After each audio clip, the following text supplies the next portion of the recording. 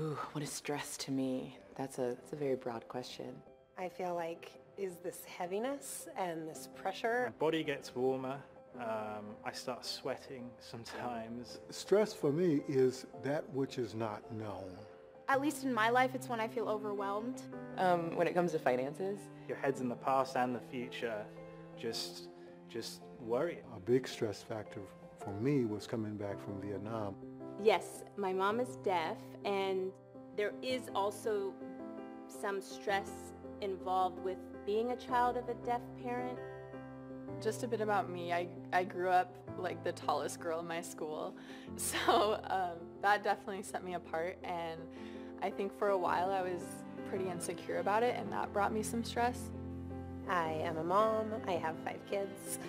You run into this almost scarcity issue as parents where you just literally feel like there's just not enough. There's not enough time to give them. There's not enough emotional energy and support to give them. There's not enough money to provide all the things that they need and want.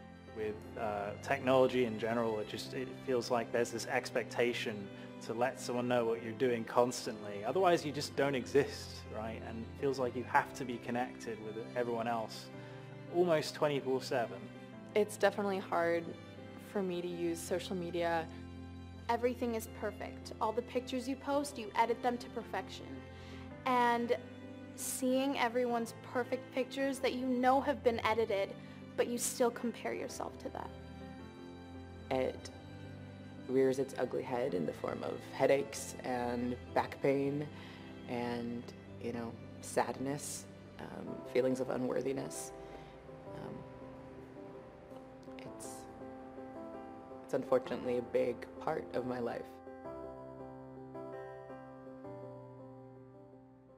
The good word is adapt. One of the things that I've learned is you have to be adaptable. Some things that I do to adapt, first of all, just acknowledging that it's a battle for me and recognizing when those patterns of behavior of wanting to cancel and panicking and wanting to stay in bed are coming up. Dancing is one of the few times where I don't get in my head, so I'm really present. Anytime I can find something that helps me be present.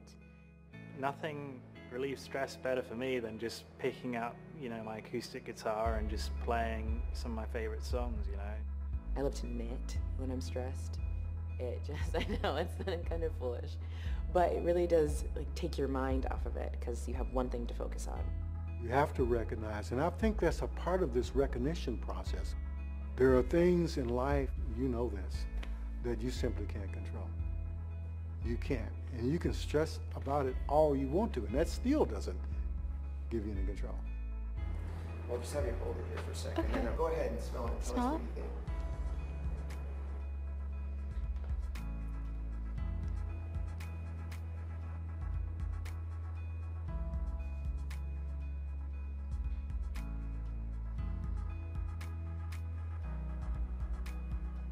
But this is very pleasant.